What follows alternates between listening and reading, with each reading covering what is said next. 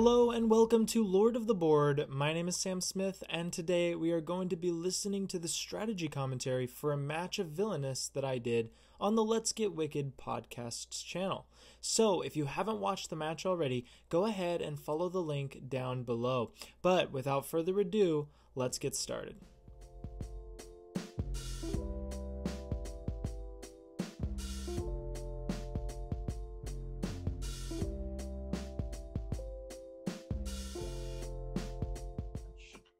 That's game. Yeah, nice one. Yes. Oh my God, that was tense. Dude, Scar, man, it's good. Oh it was a good game. Thank you. That was that. very well played. Yeah, that was fun. Wow.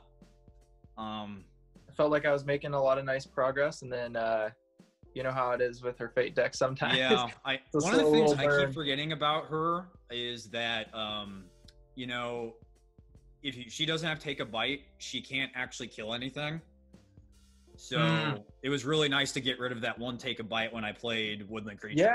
Yeah. I think you took two during that game, I thought. Yeah, I took two during that game, and that really set you back. A lot of people don't think of it like that, but that was slowing me down a ton. Because yeah, I had to search for take a bites pretty much that entire game because I was either using them or losing them. Right.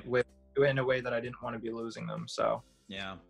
I also have to give you props because one of the biggest things I see people make mistakes when they fate Scar is that, like, let's say I have this hero over here.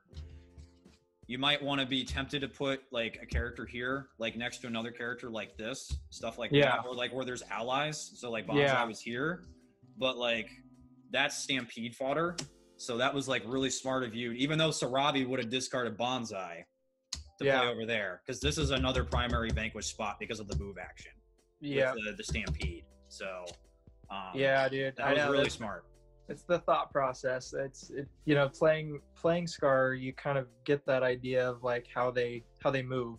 Right. And Scar is very much like on your turn, you're pretty much moving allies every other turn. Mm-hmm. And so you got to think like, okay, well, these allies are not going to stay here. And if you're putting them at a place where there's already allies, I mean, you're basically giving him, you know, succession. I mean, so you want to try to separate the fates as much as possible with Scar, because that way he actually has to work to get to those locations. Yeah. Now, once you have stuff going out, it's completely cool to cover the board, because my number one thing I've always talked about in the podcast is the less options that you have, the harder it is for you to make any progress. Totally. Like up front, if it's like this, you definitely want to make it spread out. So Stampede fodder and even Stick With Me can't be triggered. Yep. Stuff like that. I think a big mistake on my end was actually leaving Snow White here. I think that the very first time I went to the laboratory after I had got her out on the board, I should have moved her over probably to the mine. That way I could have cycled a little bit better, fading more. That initial mistake was extra bad when I decided I was going to kill her there and playing the actual Huntsman there. Because then I was like, well, now it's not going to be worth it to move Snow White back over, then move the Huntsman over. And I didn't even need the Huntsman, but it really helps when you're playing a game where the economy is so low as Evil Queen, because you don't want to ever have like a huge pool of stuff. You want to make sure that you're using it as you're getting it. That way you don't risk, you know, effects that take your power, effects that take your poison. Try to use it as soon as possible, because there's a ton of cards that are just like, there goes some poison. Yeah. Because I mean, it's hard up front when you're first playing the game, because it seems usually the 2 play a card spot with the 3 seems like a very valuable spot, and you don't want to cover that. But like in what you were talking about with Snow White, like you want, especially because one of Evil Queen's weaknesses I found is that she can't fate very well early game. And if you're able to unlock the Dwarves Cottage and Snow White's not out yet, you really want to try to take advantage of trying to be able to use that extra fate action to start making some defense. Just own it. Totally. Because honestly, this could have been, it would probably be even a little bit more close if I had gotten at least 1 to 2 more fates on you. Yeah, it would have been a lot closer. I just could not do it because I had left her at this location. That's a huge mistake, I feel like. So I'm definitely seeing that now.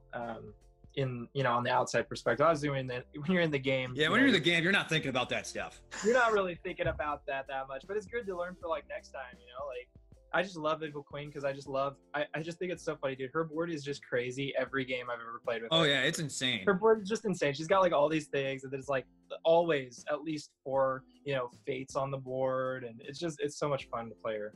Yeah, I wish I could have just taken out Zazu quicker, but you playing Prophecy on him really halted that progress. That was like, yeah. I actually tell people that I think early when people are playing Scar and they use like Long Live the King and they see Zazu, they might want to play him early just because of his benefit. But, even like when you're playing other heroes out and stuff, that instantly makes Sarabi 4, and that makes her a chunkier target to take out. And like that automatically requires you to have more hyenas. And especially if Simba somehow gets played, you're going to need to use at least 3 hyenas to, or no, you still use 2 hyenas, but like still like, the economy of everything just gets crazier. So totally. I don't like playing. I usually don't play Zazu until I feel it's super necessary. I find him a very risky card. But he's super beneficial though. So yeah, he can be. He kind of makes things a little complicated because it's like every other hero gets the +1, but when they're at his location, he's benefiting you. Right. So it's kind of it's a tough one. You gotta be careful. Yeah, but I'd say that's probably the big good thing. game. That was a really good game. That was really fun. Yep. It's awesome to finally actually play you, and I'm looking forward to playing more now. So I know, it's really cool. Super fun. Let's do it again. Let's do it again. Well, thank you so much for listening in on our raw behind-the-scene thoughts, including our gameplay and each other's strategies. If you enjoyed the content, please like and subscribe to both of our channels for more content in the future. Bonus points if you click the bell notification and comment what was the last game that you played. And with that, that is it for the video. Thank you so much for watching. Let's drop the beat.